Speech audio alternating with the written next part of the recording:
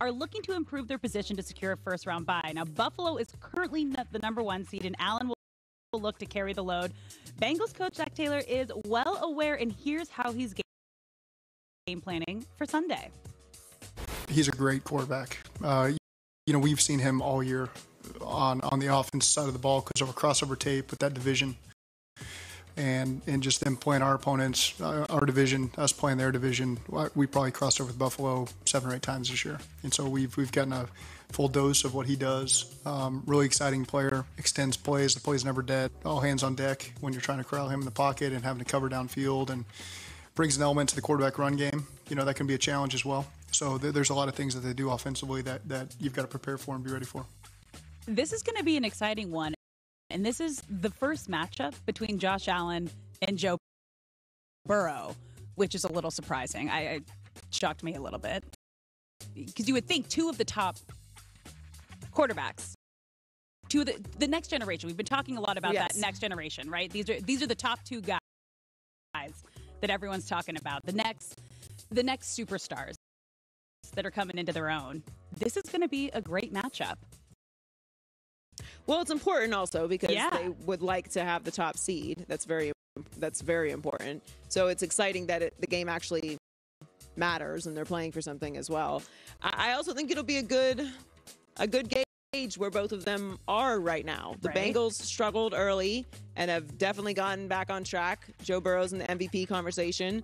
The Bills started strong, and then had a little stretch there, and now there's still some questions about how their offense is going to perform at the highest level up against these great teams. So this is an amazing game to have on Monday night as we're heading into the end of the season and into the playoffs. And this is the future of the NFL. So hopefully we'll get lots of more of these matchups between Burrow and Josh Allen. And these are 2 guys that obviously Josh Allen, everyone expects and has been talking about should be in a Super Bowl. Joe Burrow was just in a Super Bowl last season. Both first-round picks. So earlier this year. It's going to be fun. Oh, yeah. Earlier this year. You can say that for another couple of days here. Okay.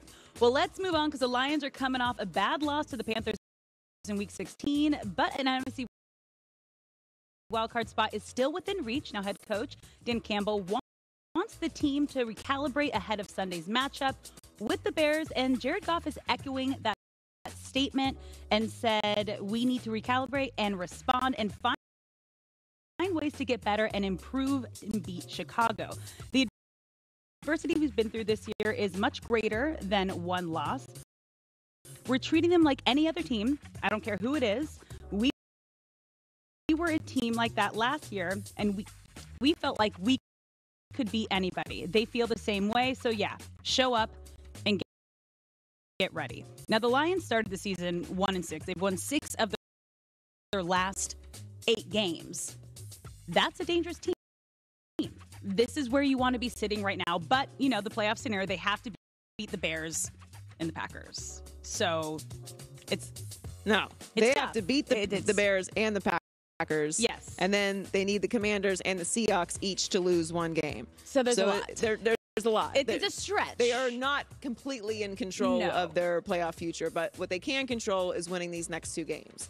It was a bad week for them last week. Yeah. I think that the Lions are a very dangerous team, and I would not want to play the Lions if they find a way into the postseason because of what you just read. Yeah. They are a team that completely believes they can beat anyone. Yes. Now, I am aware you need more than to just believe that you can beat somebody. But they've also won 6 of their last 8 games. That shows it too. That part. The problem is you got to be able to stop someone on the other end. Yeah. That's what matters. The offense really has not been an issue all season long. Jared Goff has had a great season.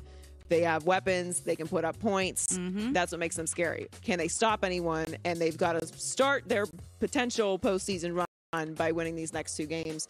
They have what it takes. They're fully capable. So do what you need to do and let the rest fall where it may. I mean, this is why you have to be good all season long. So you're not in a situation where you're depending on other people to get into the postseason. But whatever happens with the Lions, they should feel good on what they've built this year. Exactly. I mean, I don't think you should get out of control if they don't make the postseason. Like, You do need to be making the postseason. Yeah. That is the progression of a team that's getting better. They are getting better, but it's one thing to go on a run during the regular season. It's another thing to make the postseason. So I'm interested to see how they play these next 2 weeks. Yeah. I think it'll be, whatever happens, if they win their next 2 games, they should hang their hat on that because they did what they needed to do at the end of the season. Turned it around. To make it and, went on a great run. Whatever the football gods decide that's out of your control is what it is. Still got a chance. Yeah. Which is what you want in your last 2 games this season. Well, you'd like to clinch and be in the playoffs. But if you're not clinched, yes. Obviously, yes. have it within your control. Yes. Well, let's talk about the game tonight, shall we? The Cowboys and the Titans are set to face off Thursday night football. The Cowboys have already secured a playoff spot, but need to avoid a loss to keep their division title hopes going. Now, on the other side of the ball, the Titans are looking ahead to their Week 18 matchup with the Jaguars that will decide the AFC South. So they have a number of starters out, with Malik Willis being benched in favor of Josh Dobbs and Derrick Henry listed as doubtful. Now, Fox Bet makes the Cowboys a 13.5-point favorite at the Titans tonight.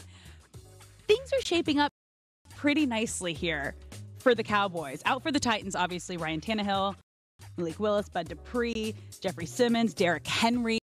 Like, their main core of guys are not going to be out there on the field. Well, Tony Pollard's not going to play tonight, I believe. So he's out. He's not. He hasn't practiced all week. Tony Pollard's out tonight. Yeah. For the Cowboys. Now they still have Ezekiel Elliott, so obviously they're still in good shape.